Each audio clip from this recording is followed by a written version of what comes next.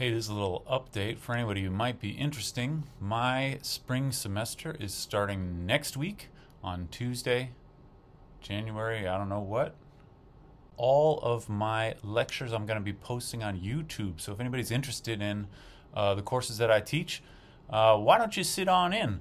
I got two classes for you. The first one is called Mathematics and Exploration. This is meant for people who are not math majors, like extremely not math majors. It's typically taken by humanities majors or something. Everybody at the university's got to take a math course. So this would be absolutely appropriate for anybody who hasn't done math in a long time but is kind of vaguely interested in math.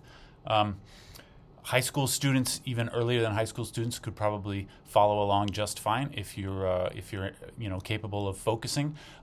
The course is not likely to be anything that you have learned in high school mathematics. So what we're going to do is two major topics are the mathematics of voting and related topics, and the mathematics of graph theory. So voting is about half of the course, and voting is one of those things that seems really simple when you don't think about it too carefully. But if you do think about it too carefully, you realize that it's totally complicated, very interesting mathematically. I made a video about that you can check out if you want to. So we're going to talk about elections, voting systems, and also we're going to spend quite a bit of time talking about gerrymandering, which is a huge issue in American politics these days, and in a lot of other places as well. That's about sort of weird ways of drawing election districts in order to monkey with the outcome. So if you're interested in those things, you might be interested in checking out the class. The other major topic for that class is graph theory. This is another super important thing in the real world, although it's not something that is typically covered at all in a typical high school math curriculum.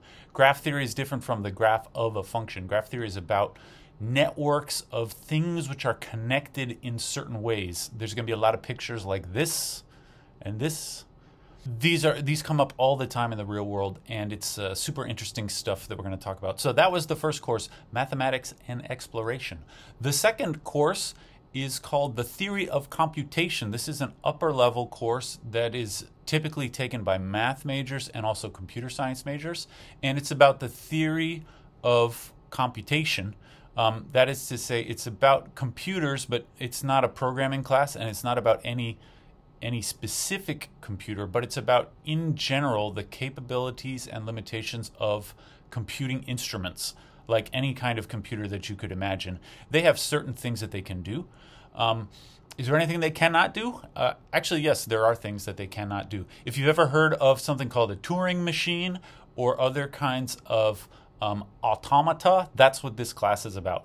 This class is sometimes called automata theory.